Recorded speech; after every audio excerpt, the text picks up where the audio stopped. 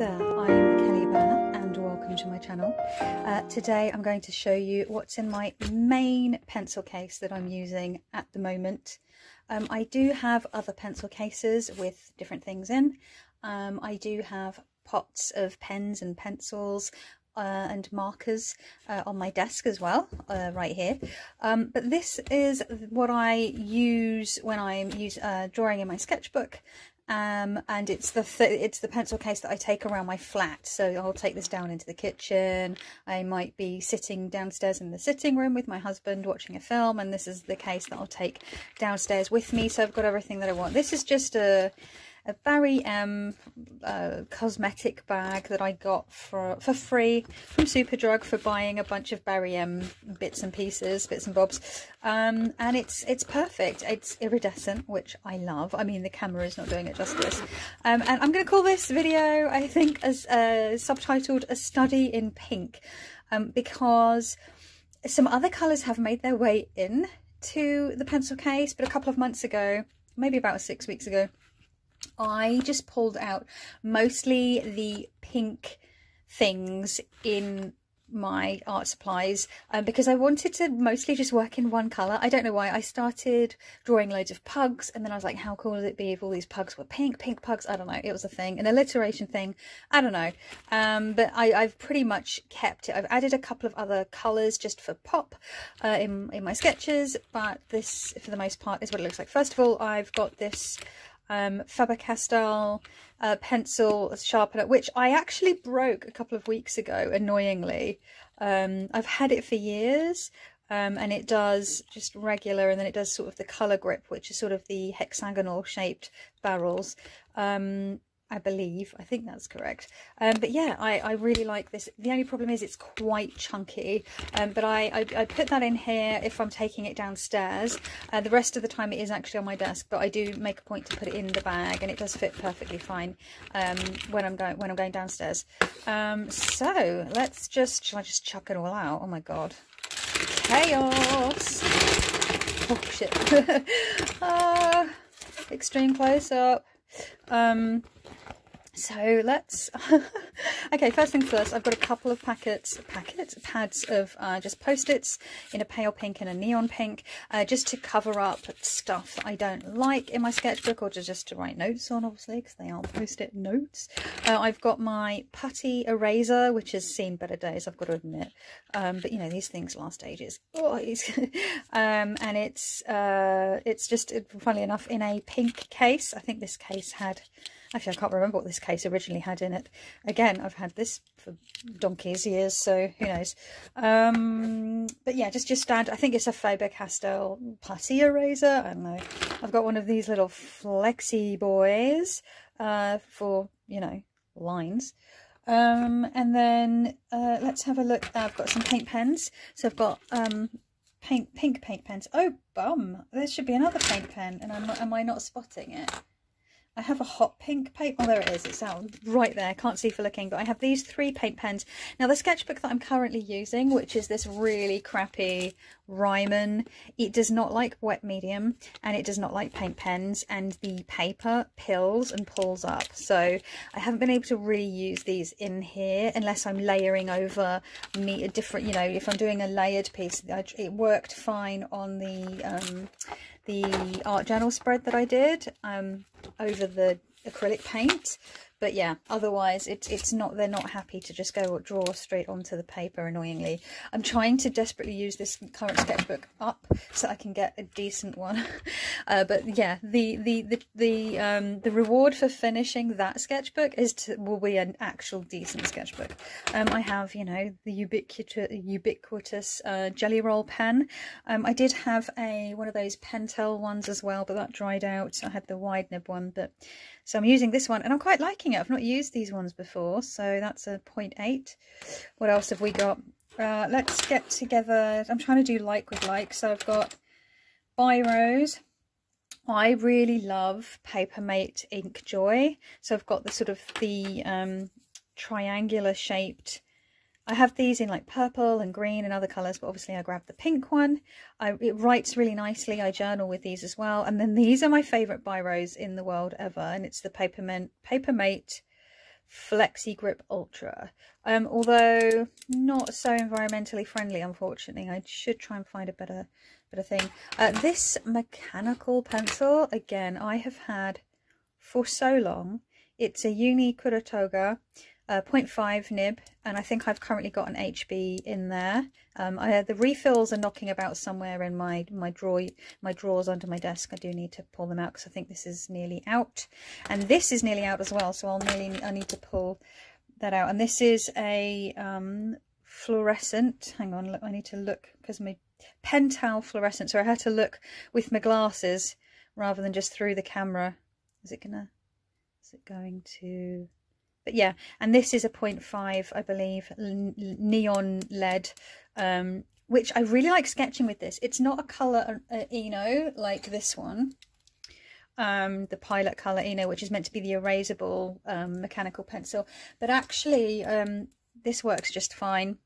So yeah, I recommend this, and I love this neon. I mean, the lead is neon as well as the pencil being neon. I have the Tombow Mono Eraser. Can I has words? And this one is the 2.3. This is really handy. Sometimes when I'm sketching, I like to erase out little patches of paper for highlights and stuff like that. That's another fun thing to do when you're just using pencil.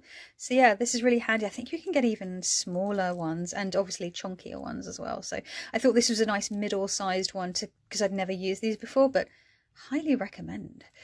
Okay, let's see again, like with like. I've got some Copic Chows. I have C3, C5 and C7. I do have a couple of other colours. I got them in a set of like grayscale.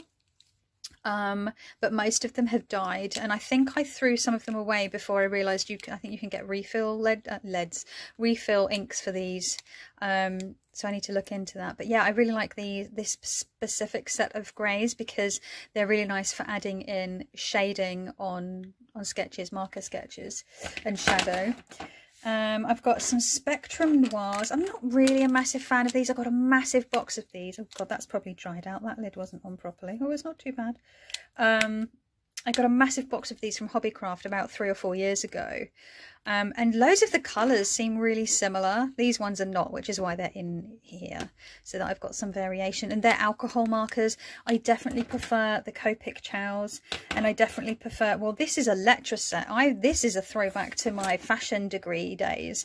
From these, I think I've had this from about 1999 or 2000. You can get refills for these. And this is Pantone 182T.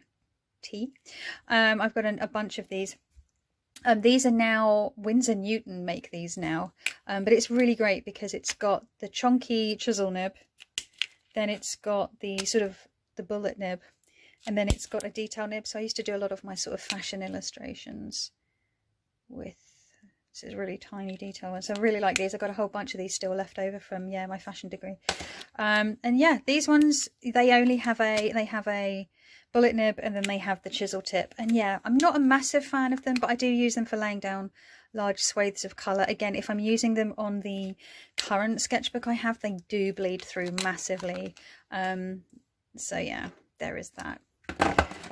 What else? I've just got a Stabilo Boss original sort of soft bubblegum pink highlighter with a chisel tip. I do like using highlighters. You'll see here I've got another highlighter. I've got a Staedtler Tri Plus Text Surfer, and this I really like the size of the nib, and it's got a little bit of give to it, so you can get a bit of a slight sort of brush marker feel with it, which I really enjoy. And speaking of Tri Pluses, I have a pink Staedtler Tri Plus fine liner. So you've got the thing, really nice for detailing. Again, markers are not faring too well on this sketchbook. I've had this sketchbook, I'll just show it again just so you know what I'm talking about, for several years. And the reason I've had it for several years is because I tried working in it and hated the paper and then put it aside. And then, but actually I'm loath to just throw it away. So yeah, I'm torturing myself by making myself finish it and then rewarding myself with maybe a Moleskine Art Plus or maybe a Strathmore sort of mixed media if I can get a hold of them. And I was originally thinking of getting an A5. I usually like working in A5, but I've been doing a bit more sort of loose sketching. And actually I'm like, oh, it might be quite nice to have an A4 as well for sort of bigger. I need more space essentially. I've got some, I've got one Staedtler. Oh no, there we go. I think these are the last two left out of the Staedtler fine liner, pigment liner set that I got. I think I got a set of like 4 or 5. And yeah, they've just eventually died. I've had them for quite a long time, so I've got a 0.1 and a 0.7 left, which is quite nice because I actually do quite like having a chunky and a skinny. I've got the Sharpie Ultra Fine Point. I must admit I haven't really used this one much. I'm not sure if I like it. I think I stole this from my husband's pen pot. And this is just a classic Sharpie bullet point, just good for filling in again larger areas. And then I've got some newer ones. So I have these two, which is the Tombow Fuda. I'm gonna absolutely butcher this now. Fudenosuke, which are like a firm brush pen, like a plastic brush nib rather than a fibre brush nib or a brush nib. A brush nib? You know what I mean, right? Like you can get brush pens that actually have literal bristles. Holy moly. It's late afternoon and I think I need a caffeine boost. So yeah, and then they are, one is a, I need to read which one's which because I can never bloody tell. I've only had these since Christmas. These were a present from a friend. Meow meow meow meow, water-based pigment ink. I think these actually, yeah, I think they I can blend these with water, like bleed them out, which is quite nice. So it's nice to have some permanent markers, and then it's also nice to have stuff that you can sort of blend out a little bit. It's a mixture. Holy crap, why can I not read which one is firm? I literally saw it earlier today. It said which one was firm and which one was not firm. Wow, this is a really interesting video for you folks, isn't it? Looking at me trying to find out. Oh, here we go. It's in this tiny little box. Oh my god. This is the problem. My eyes are not great anymore. Soft tip and hard tip. For now. And then I've got these, which I've never tried. My friend ordered me some Faber-Castell Pitt pens. I still haven't tried the Pigra. Holy, I probably should have had a cup of tea before I started this video, right? The Pigma Microns, I've still not tried those, the Sakura ones. But we've got an extra small. We've got an extra small, which is 0.1. We've got a fine, which is 0.5. We've got a small, sorry, which is a 0.3, and a medium, which is a 0.7. So, yeah. It's weird because when they advertise it by like small, medium, large, and I'm like, I need the actual measurements, folks. The small, medium, large thing is not really helping. But these are permanent and I am loving these, really enjoying these, so yay, can recommend. And then I have like a Staedtler like plastic eraser. I think this is the one that I nicked from my old job forever ago from the stationery cupboard, so I've probably had it at least 11 years because I left my old job 10 years ago. Yeah, I had a bunch of them. I was like, I'm leaving, I'm raiding the stationery closet, sod it. And then pencil wise, I've got one of these Derwent Studio Rexall Cumberland jobs in Pink Madder Lake. Not amazing, not great, not that, but not terrible.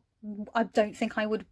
These were a set that were bought for me in my 20s for Christmas from like my mum or something. I think she picked them up in WH Smith, which is very kind of her, but yeah, not my bag. And then I've got some that I've had for years, which I love and would buy again, which are these babies. These are the Curran Dash Supracolor watercolor pencils, and I love them. Oh, hang on, I don't think this one's got Club Excelsior.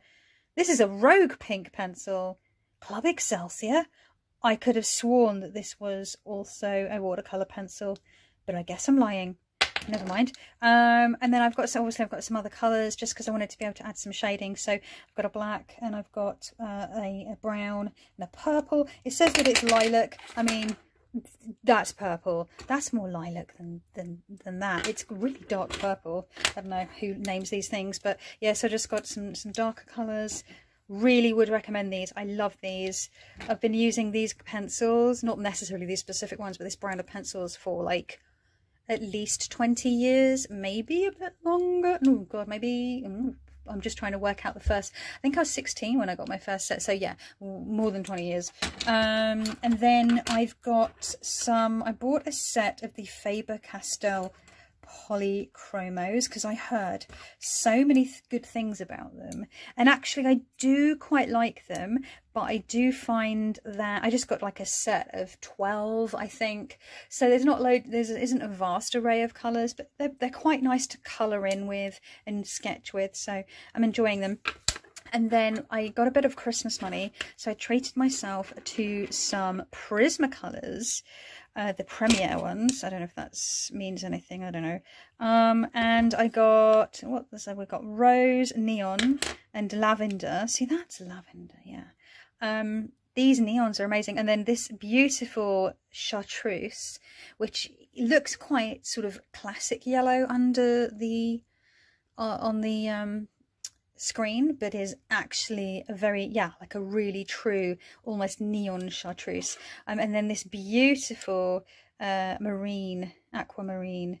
So yeah, those are the 4 colours that I got, and I really like these. I actually find these more erasable for sketching than these boys, these colour Enos. I know you can get, there's those other erasable pencils, and I can't remember who they're by now off the top of my head, but I wanted to get one of those to try as well. You can get like the one that's blue on one end and red on the other, because it's like for animation and graphic computer digital art. But these I really like. They are very soft, so I do notice that I have to sharpen them a lot because the point wears down very quickly, but I think that's why they're so erasable. So I did some sketching with them earlier today. Oh, where is it? So I just did some loose sketching and then went over with pen, but like it's really soft. You can see I pressed really hard. It looks like it's got so I've pressed quite hard here, but you can see here I erased this leg multiple times. And it's not too bad. You couldn't really tell that I erased it multiple times compared to the colour Eno. So yeah, and then yeah, that's it. Then that's, well, yeah, that's all these rolled. These ones rolled back in. They're like, show us again. But yeah, that is what is in currently, because it does change, in my huge pencil case. Yes, I love to, you know, this may or may not have been interesting for you. It may have been incredibly boring. If that's the case, why are you still watching? That's just strange. You're torturing yourself. If you have enjoyed this, yay, awesome sauce. So yeah, I'm just really nosy and I quite enjoy looking in people's pencil cases. So yeah, that's basically it. I'm gonna have to put all this back in here now and go make myself a cup of tea to wake myself up a bit, because yeah, this was a little bit of a hot mess, but I'm gonna edit it and edit it. I don't think I need to edit it. I'm just gonna like just throw it up there, and I'll see you in the next one. Ciao.